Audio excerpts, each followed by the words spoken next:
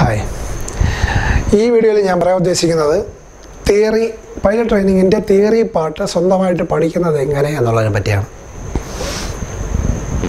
അപ്പോൾ പലരും എന്നോട് ചോദിച്ചിട്ടുള്ള ചോദ്യമാണ്, ഏതെങ്കിലും ഫ്ലൈയിങ് ക്ലബ്ബിൽ ജോയിൻ ചെയ്യാതെ ഈ തിയറി പരീക്ഷ എഴുതാൻ പറ്റുമോ, പഠിക്കാൻ പറ്റുമോ എന്നുള്ള രീതിയിൽ ചോദിക്കാറുണ്ട്.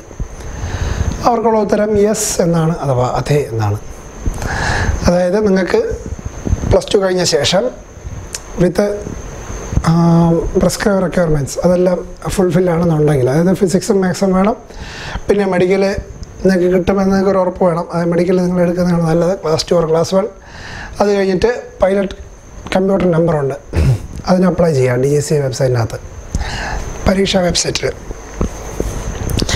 അപ്ലൈ ചെയ്ത് കമ്പ്യൂട്ടർ നമ്പർ കിട്ടിയ ശേഷം പൈലറ്റ് കമ്പ്യൂട്ടർ നമ്പർ കിട്ടിയ ശേഷം നിങ്ങൾക്ക് സ്വന്തമായിട്ട് അടുത്ത സെഷൻ എക്സാം വരുമ്പോൾ അപ്ലൈ ചെയ്യാം. അപ്ലൈ ചെയ്ത് സ്വന്തമായിട്ട് നിങ്ങൾക്ക് തിയറി പേപ്പർ എഴുതി ക്ലിയർ ചെയ്ത ശേഷം, എല്ലാ തിയറി പേപ്പർ എഴുതിയതിന് ശേഷം നിങ്ങൾക്ക് ഇഷ്ടമുള്ള ഏതെങ്കിലും ഫ്ലൈയിങ് ക്ലബ്ബിൽ, അപ്പോൾ ഉള്ളതിൽ ഏറ്റവും നല്ല ഫ്ലൈയിങ് ക്ലബ്ബ് ഏതാണെന്ന് നോക്കിയിട്ട് അതിൽ നിങ്ങൾ ജോയിൻ ചെയ്താൽ മതി. അങ്ങനെ വരുമ്പോഴുള്ള ഗുണം എന്താണെന്ന് വെച്ച് കഴിഞ്ഞാൽ ഒരുപാട് കോസ്റ്റ് നിങ്ങൾക്ക് സേവ് ചെയ്യാൻ പറ്റും. ഫ്ലൈയിങ് ക്ലബ്ബുകാർ നിങ്ങൾ ഏകദേശം ഒരു 1.5-2-3 ലക്ഷം രൂപ വരെ ഗ്രൗണ്ട് ക്ലാസ് എന്ന് പറഞ്ഞ് ചാർജ് ചെയ്യാം. അപ്പോൾ ആ ചാർജ് ചെയ്ത് മൊത്തമായിട്ട് നിങ്ങൾക്ക് കട്ട് ചെയ്യാം. അപ്പോൾ ആ ഒരു കോസ്റ്റ് സേവിങ് ഉണ്ട്. പിന്നെ സ്വന്തമായിട്ട് പഠിക്കുമ്പോഴേക്കും നിങ്ങൾ എല്ലാ പോർഷനും കവർ ചെയ്ത് പഠിക്കും. അതിൻ്റെ ഒരു തിയറി നോളജ് ബേസ് നിങ്ങൾക്ക് ഉണ്ടായിരിക്കും. പിന്നെ ഈ പേപ്പറുകൾ സ്വന്തമായിട്ട് പഠിച്ചെഴുതിയതുകൊണ്ട് ആ ബേസിലായിരിക്കും നിങ്ങൾക്ക് അടുത്ത് സ്റ്റുഡൻറ്റ് പൈലറ്റ് ലൈസൻസ് ഇഷ്യൂ ചെയ്യുന്നത്. അപ്പോൾ ആ ഒരു പ്ലസ് പോയിൻ്റ് കൂടെ ഉണ്ട്. ഓക്കെ, അപ്പോൾ ഇതെങ്ങനെ പഠിക്കുന്നതിനെ പറ്റിയുള്ള ഒരു ബ്രീഫായിട്ടുള്ള ഒരു സംഭവം ഞാൻ പറയാം. നമുക്ക് പഠിക്കേണ്ട വിഷയങ്ങൾ ഇത്രയാണ്. ഒന്ന്, ഏവിയേഷൻ മെട്രോളജി, കാലാവസ്ഥയെ പറ്റിയുള്ള പഠനം. ഒരു ചെറിയ സബ്ജക്റ്റാണ്. 50 മാർക്കിൻ്റെ പരീക്ഷ, മീൻസ് 50 ചോദ്യങ്ങളുണ്ടാവും. 100 മാർക്കിൻ്റെ പരീക്ഷ, 70 മാർക്ക് ജയിക്കാൻ വേണം. എല്ലാം ഒബ്ജക്റ്റീവ് ടൈപ്പ് ക്വസ്റ്റ്യൻസ് ആയിരിക്കും. കമ്പ്യൂട്ടറിന് ചോദ്യം വരും. ഓൺലൈനാണ് എക്സാം, എല്ലാ എക്സാം ഓൺലൈനാണ്. കമ്പ്യൂട്ടറിൽ ചോദ്യം വരും, ഒരു ചോദ്യം വരുന്നു, 3 ആൻസർ കാണുന്നു, കറക്റ്റ് ആണെന്ന് സെലക്ട് ചെയ്യുന്നു, നെക്സ്റ്റ് ക്വസ്റ്റ്യനിലോട്ട് പോകുന്നു. അങ്ങനെ 50 ക്വസ്റ്റ്യൻ ഫിനിഷ് ചെയ്യുന്നു. അപ്പോഴേക്കും എക്സാം കഴിയും. ഇതാണ് രീതി. ഒരാഴ്ചക്കകത്ത് റിസൾട്ട് വരും. നിങ്ങളുടെ മൊബൈൽ നമ്പറിൽ അതിൻ്റെ ഡീറ്റെയിൽസ് SMS ആയിട്ട് വരും. ഓക്കെ, അപ്പോൾ മെട്രോളജി ഒരു എക്സാം എളുപ്പമുള്ളതാണ്. ഒരൊറ്റ ടെക്സ്റ്റ് ബുക്ക് മതി, കുറച്ച് ശകലം ക്വസ്റ്റ്യൻ ബാങ്ക് കൊണ്ടെന്നുണ്ടെങ്കിൽ പഠിക്കാം. അത് കഴിഞ്ഞിട്ട് എയർ റെഗുലേഷൻ, എയർ ലോയെ പറ്റിയുള്ളത്, അതും ഇതുപോലെ തന്നെയാണ്, ഒരുപാടൊന്നുമില്ല. അത് കഴിഞ്ഞിട്ട് എയർ നാവിഗേഷൻ, ഓക്സ്ഫോർഡിൻ്റെ സ്റ്റഡി മെറ്റീരിയൽസ് ഉപയോഗിച്ച് പഠിക്കാം. അത് ഇത്തിരി ടഫല്ല, ഇത്തിരി വാസ്റ്റാണ്. ഏകദേശം ഒരു 3000 പേജസോളം പഠിക്കാനുണ്ട്.